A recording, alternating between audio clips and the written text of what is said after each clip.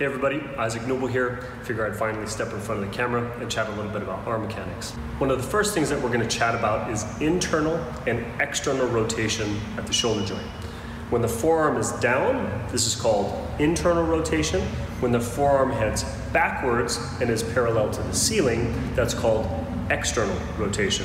So during the swing, our arm goes from internal to external and back to internal rotation in a blink of an eye. This is one of the most important movements in the spike and the overhead throwing motion.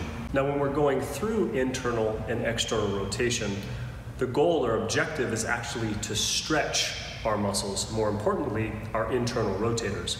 The internal rotators of the shoulder are the pectoralis major, latissimus dorsi, and subscapularis. Now in order to stretch those internal rotators, we have to do what's called a counter motion.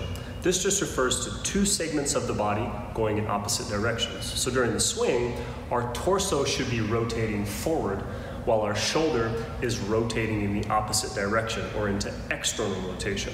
What that does is it allows those internal rotators to stretch, which is called an eccentric muscle action.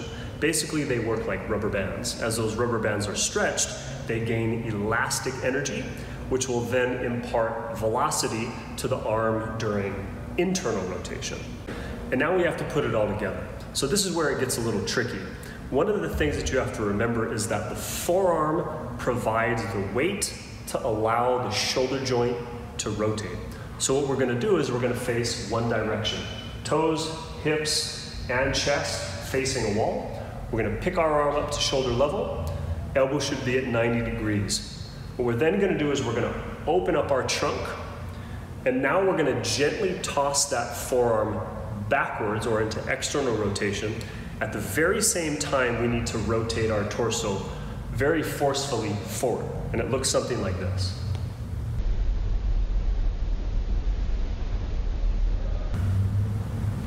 Now from the back, it looks something like this.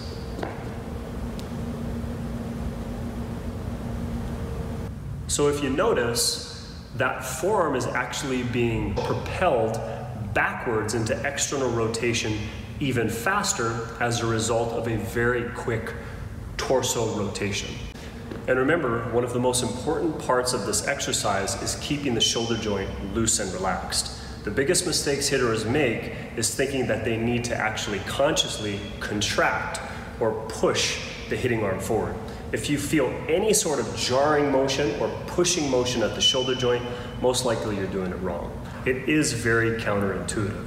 So when you're going through the exercises, the shoulder joint should be very, very loose. Arms should be relaxed, body's relaxed. When you allow the shoulder joint to go through natural internal and external rotation, that's where you get a nice stretch and eccentric loading of those internal rotators.